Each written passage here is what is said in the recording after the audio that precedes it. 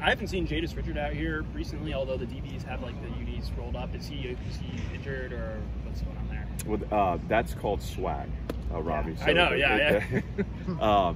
Yeah, he's out. He'll be back. He's just going through a process. I expect him back either later this week or early next week. C.J. Taylor had a car accident that from the photos looked pretty brutal. How remarkable is it that he's back out and playing well? Well, first of all, I feel grateful, and I started yesterday's team meeting. I'm grateful to have another day with both CJ and Gumbo. They were both in the car, and it was terrifying. And it's probably the way our program responded to that. We had a number of people that showed up to greet them at the hospital, and it was one of those moments where this becomes a family. But it's not shocking that both CJ and Gumbo are back because they love football and they love what we're building and they're energized to be a part of it. We're lucky to have them, and I think it's a great reminder that that you never know. And certainly thankful for the first responders, thankful for the police department and the BUPD for helping, and Vanderbilt Hospital. But luckily those guys came out and were able to come back to practice 2 days later. It's pretty remarkable. You're less than 3 weeks away from kickoff. You always talk about team need to show consistency. Are you seeing that on the offensive side now that you've had a second week of practice now? Yeah, I mean, I thought today was one of our better offensive days. Now again, like, to say that is to judge the day, and the question was around consistency. So I think it's how are we going to stack those days? How are we going to build off it? What I'm looking for from the offense is the routine play. Can we make the routine plays? Can we make the routine plays consistently? That'll open up the ability to be explosive. And so sometimes it's about the horizontal stretch early in a drive to tax the defense and then be able to go up top. We saw that today, but we need to see it tomorrow. So we got to keep at it. I do think I'm seeing steady progress there, and we've done it in the air. I think our receiver group is stepping up, and we've done it on the ground. I thought Mike had some impressive plays today, and he's going to argue for more off the film because I don't know that he was always touched, but that's what comes with wearing the red jersey. But pleased with the progress. Consistency is going to be about how we finish the week out. The offense seems to have won the day in the run game a lot lately. How do you evaluate that on both sides of the ball? Well, I think first of all, as an offensive line, we're playing together. I think they're getting they're beating the defense, or they beat the defense to the punch today. And how that shows up to me is that you end up with defensive players down the middle of blocks. So we weren't playing on edges, we weren't cutting the ball off in our gaps, and it just allowed runs to bleed. I felt some of the more explosive runs were a product of both execution of scheme in the option game, and then just getting some the pressure on the defense to soften them up. There are going to be things defensively that we're going to come back to and say we have to do better, and in the moment we have to be both firmer and on edges, and finish tackles better in space. But a good offense is going to put that pressure on you. So I'm glad to see. I'm glad to see that, and again, I saw explosive plays at the receiver position, at the running back position, the quarterback position. I think that's where we need to be. You brought back obviously some pretty key contributors on both sides of the ball. I mean, some of these younger guys, are you starting to see some guys out of that group that can help you think? For sure. Anytime you're talking about playing freshmen, I think you're always concerned about volume, and then inevitably the wall that presents, because so there's both volume of scheme and then volume of work. And I think on the whole, those guys have responded well to the volume of work. When you recruit to a message and you recruit to an identity, the transition's a little more seamless. So, these guys are here because they love football. They're here because they're going to help build this program.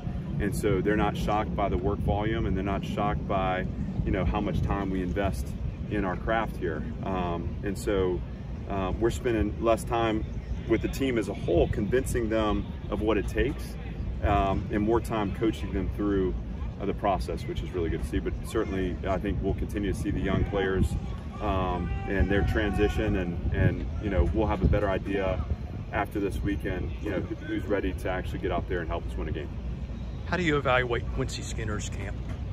I'm very positive on Quincy. I think, again, I think with that receiver group, the word consistency is going to come up a bunch. But what I see the identity. He's starting as a player. He's a strong catcher. He's a good route runner. You know, he's shown the ability to make plays in the red zone, which I think is going to need to be a signature for him. You know, those are things to be able to catch the ball, to catch it strong at the point.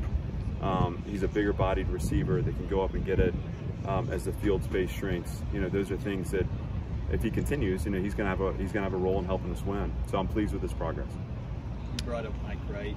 Do you see him taking ownership since being named the starter, taking ownership of that position?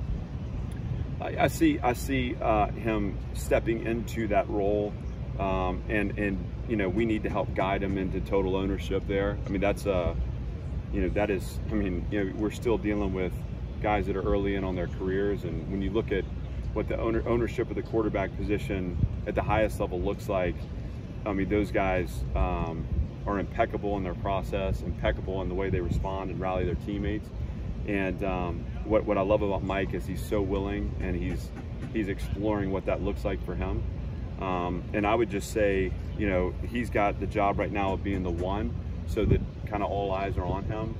But equally as impressive has been the way Ken Seals has conducted himself in a leadership position, and also A.J. Swan as a guy who is still very early in on his career, but every day reveals a little more about what he's capable of. So I'm pleased with all three of those guys. I think when you talk about, you know, again, ownership over leadership role, ownership over the quarterback position, that's going to be a work in progress, but those guys are willing, and they're working towards that.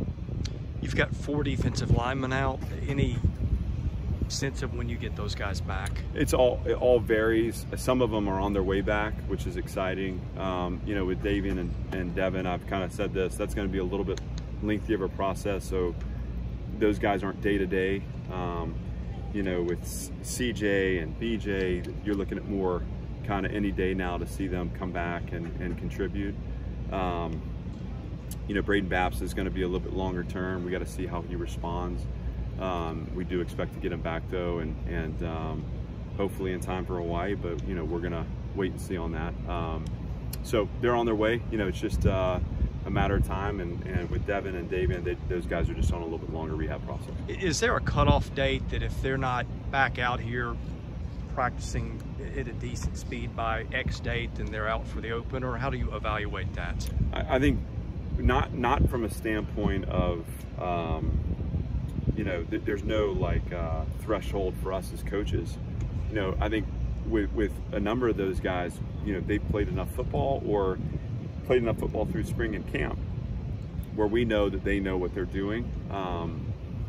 It's more about, you know, how they're functioning in terms of their physical health, and, you know, are they able to impact winning in that game? And that'll be a decision made by, you know, our athletic training staff, and, you know, in conjunction with our coaches. So you're probably evaluating that more on the GPS data and stuff you get that tells you about what they're able to handle, more so than, you know, we need you in practice this many days. That's right. It's all about how are we reaching our top speeds, how long can we hold those top speeds. And again, a guy that might normally be a starter, you know, might work his way back into playing 20 snaps, you know, and that's, if he's impacting winning for 20 snaps, we want him out there. If he's not able to do that, obviously, then we cater the approach according to what they can handle. But that's what we do. Yes.